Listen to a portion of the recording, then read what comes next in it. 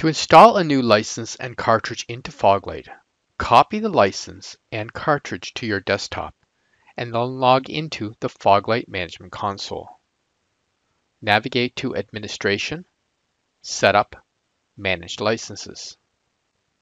Click the Install button and then in the pop-up, click the Choose File button to browse and find the license file on your desktop.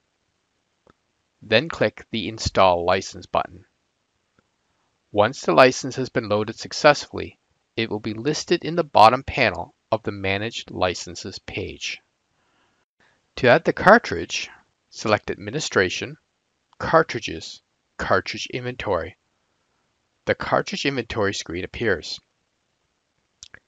Click the Install Cartridge button and then the Choose Files button. Load the .car file by browsing to the location where the .car file exists and then clicking on Install Cartridge.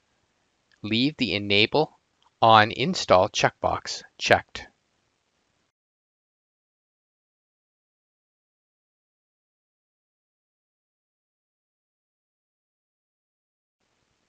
Once the installation is completed on the Foglight Management Server, the new cartridge will appear in the list below as an installed cartridge.